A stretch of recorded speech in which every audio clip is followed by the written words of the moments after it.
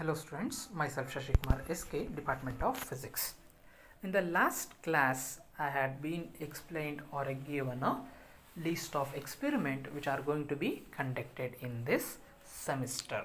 In this class, I am going to explain one of the experiment which is a simplest experiment for the second BSc 4th semester students, in which the first experiment is low pass and high pass filter. Here the experiment name itself high pass and low pass, or low pass and high pass, where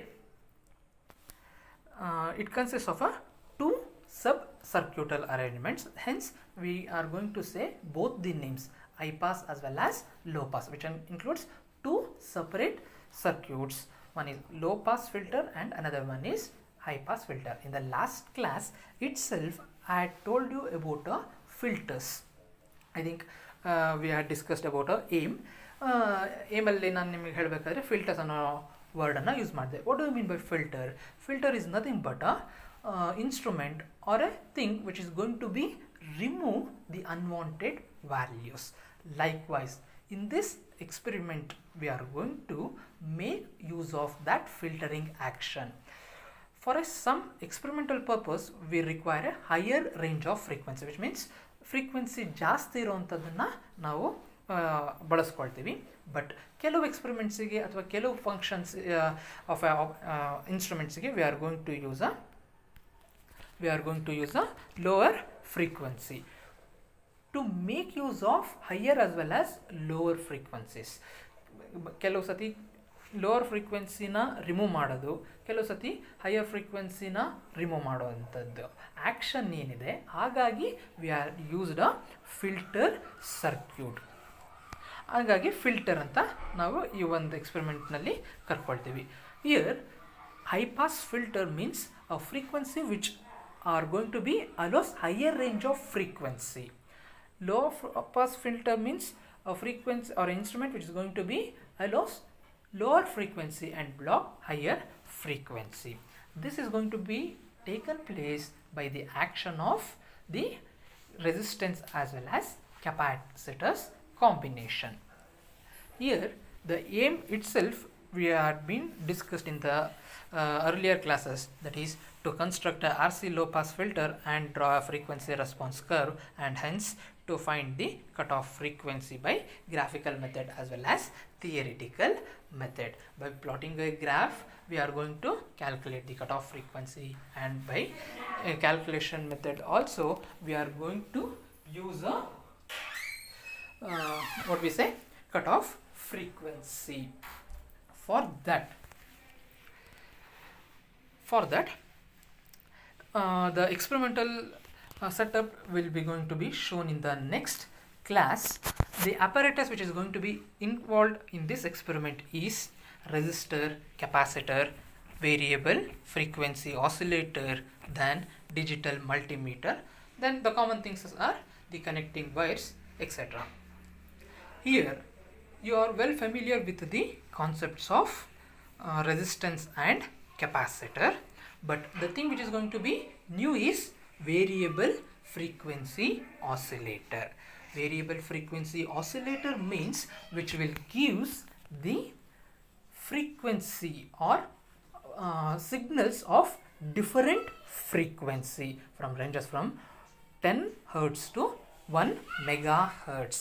So that is one of the instrument which is going to be vary the frequency as well as input voltage. Input voltage nu ನಾವು very ಮಾಡಬಹುದು. Then we are going to use the variation of frequency.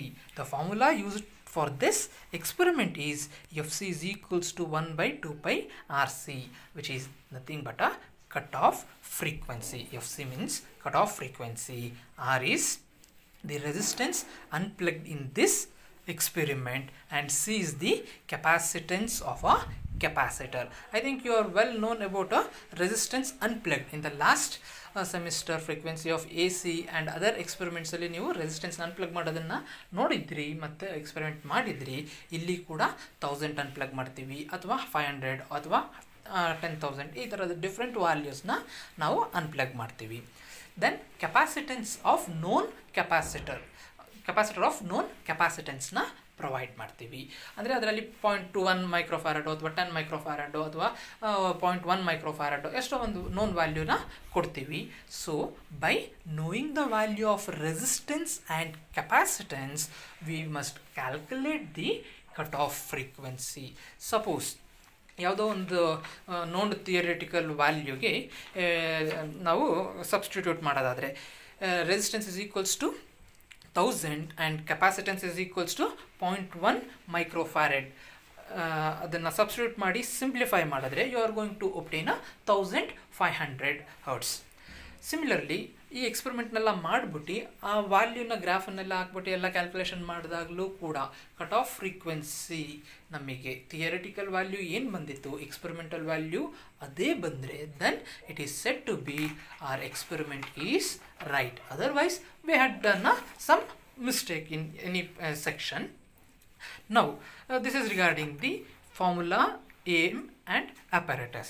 Procedure involves, I think this must be taken place in the next class also, because in this session we can't able to make an experiment. We can only able to explain the things which is going to be involved.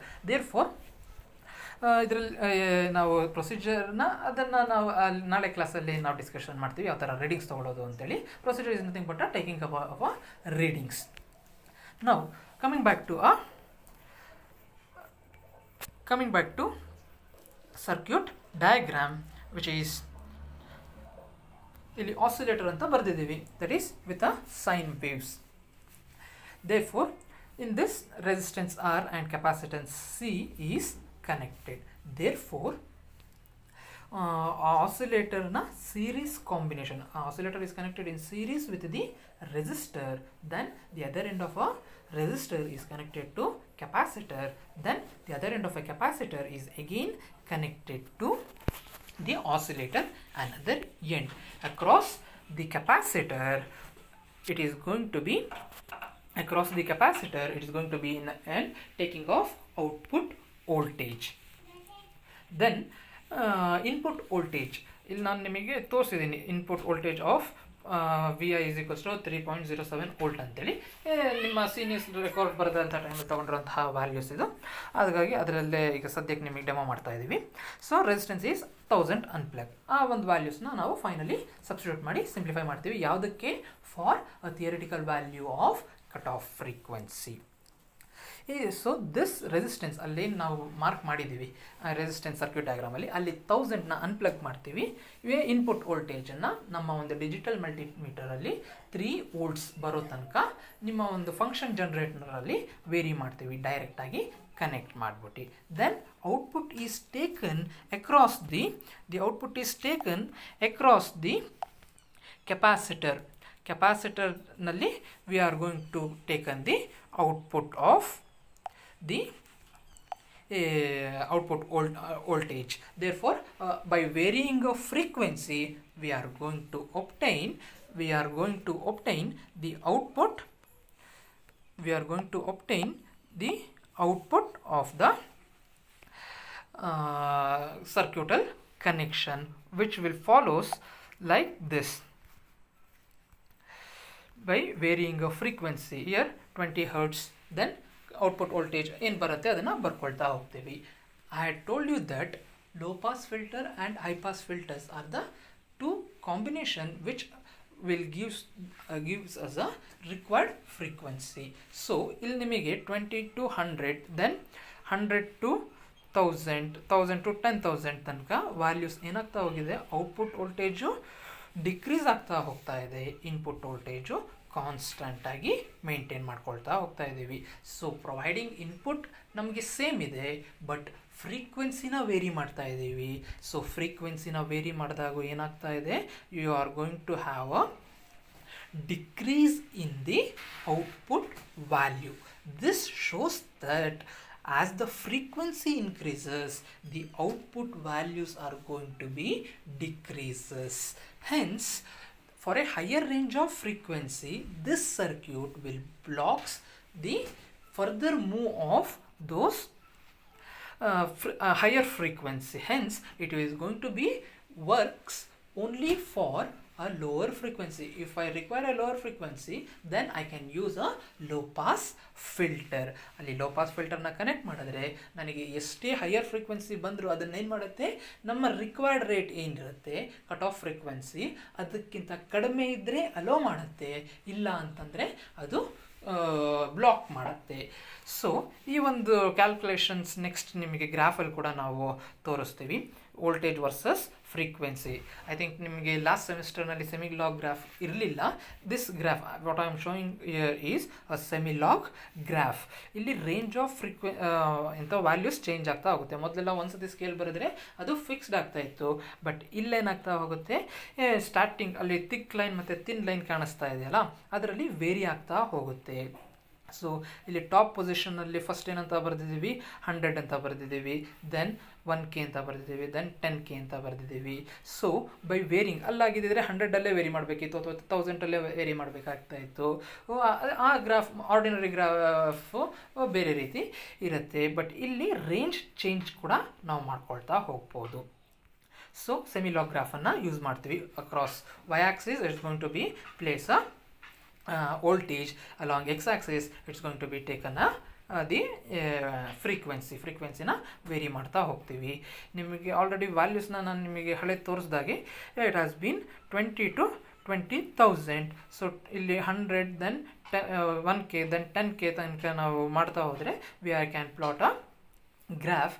Therefore it's going to be formed up to certain frequency the values are constant. ಯಾವುದೋ ಒಂದು lower frequency up to 100 200 or 300 ತನಕ ನಿಮಗೆ constant values ಬರ್ತಾ ಹೋಗುತ್ತೆ.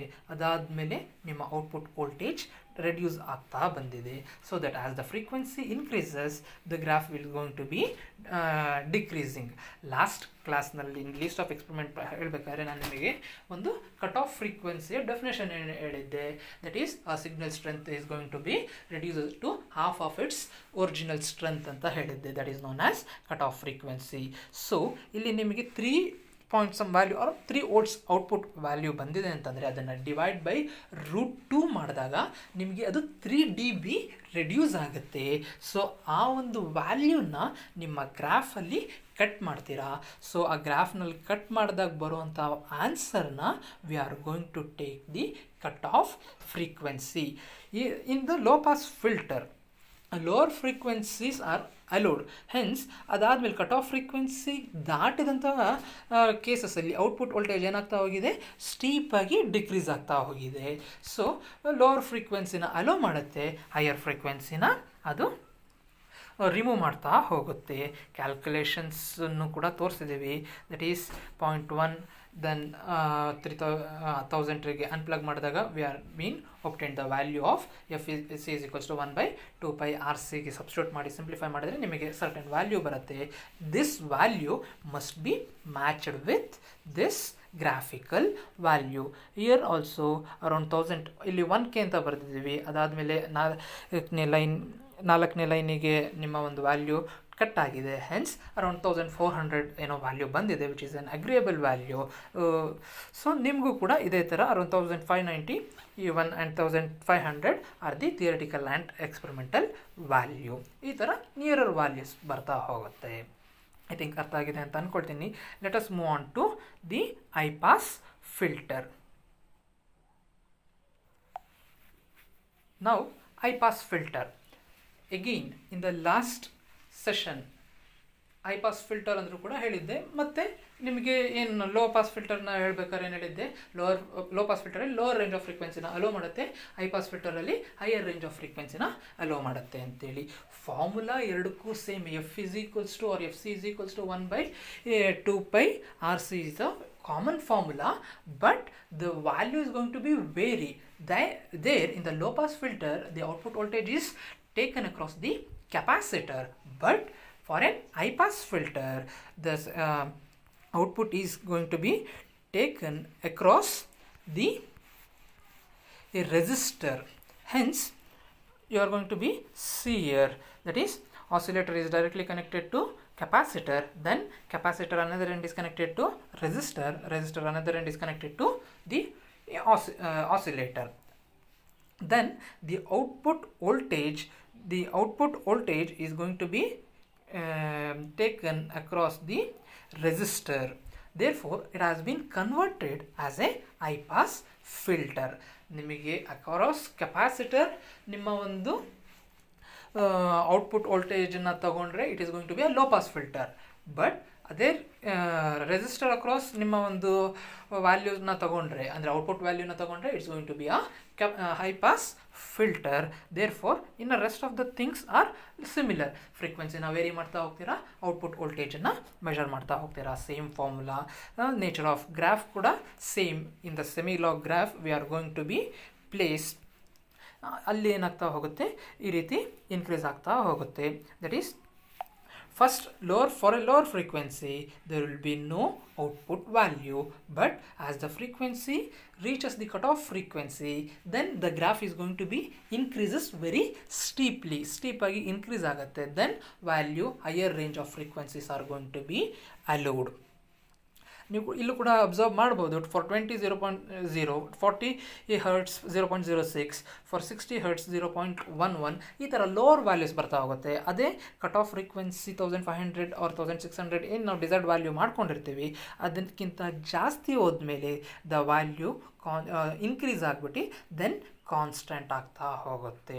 The values are going to B constant for A higher values. ಇಲ್ಲಿ ನಾವು ನಿಮಗೆ up to 20,000 ಇರುವಂಥ ವ್ಯಾಲ್ಯೂಸ್ನ ಮಾಡಿಸಿದ್ದೀವಿ. ಹಾಗಾಗಿ ಅರೌಂಡ್ 3.3 ಔಟ್ಪುಟ್ 3.03 ಔಟ್ಪುಟ್ಟಲ್ಲಿ ಸ್ಟ್ಯಾಗ್ನೆಂಟ್ ಆಗ್ತಾ ಹೋಗುತ್ತೆ. ಆ್ಯಸ್ ಫರ್ದರ್ ಇನ್ಕ್ರೀಸ್ 20, 30, 40 ಇನ್ಕ್ರೀಸ್ ಮಾಡ್ತಾ ಹೋದಾಗೂ ನಿಮಗೆ ಆಲ್ಮೋಸ್ಟ್ 3.03 ಆ ಥರ ಕಾನ್ಸ್ಟೆಂಟ್ ವ್ಯಾಲ್ಯೂ ಬರ್ತಾ ಇತ್ತು. ಓಕೆ, ನಿಮ್ಮ ಎಕ್ಸ್ಪೆರಿಮೆಂಟ್ ಮಾಡಬೇಕಾದ್ರೂ ಕೂಡ ನಾವು ಅದನ್ನು ನಿಮಗೆ ಮಾಡಿ ತೋರಿಸ್ತೀವಿ. ನೀವುಗಳು ಕೂಡ ಮಾಡ್ಬೋದು. ಏನಾಗ್ತಾ ಹೋಗುತ್ತೆ, ಗ್ರಾಫು ಕಾನ್ಸ್ಟೆಂಟಾಗಿ ಇನ್ಕ್ರೀಸ್ ಆಗ್ತಾ ಅಂತ ಕಾನ್ಸ್ಟೆಂಟಾಗಿ ಉಳಿತಾ ಹೋಗುತ್ತೆ as the increase the frequency. This is about a high pass filter. High pass filter ಮತ್ತು ಲೋ ಪಾಸ್ ಫಿಲ್ಟರ್ ಎರಡೂ ಕೂಡ ಒಂದೇ ಇನ್ಸ್ಟ್ರೂಮೆಂಟ್ಸಲ್ಲಿ ಯೂಸ್ ಮಾಡ್ತೀವಿ, ಬಟ್ ಸರ್ಕ್ಯೂಟ್ಸ್ ಮಾತ್ರ ಚೇಂಜ್ ಆಗುತ್ತೆ. Low pass ಫಿಲ್ಟರಲ್ಲಿ across capacitor output ವ್ಯಾಲ್ಯೂನ ತೊಗೊಳ್ತೀವಿ.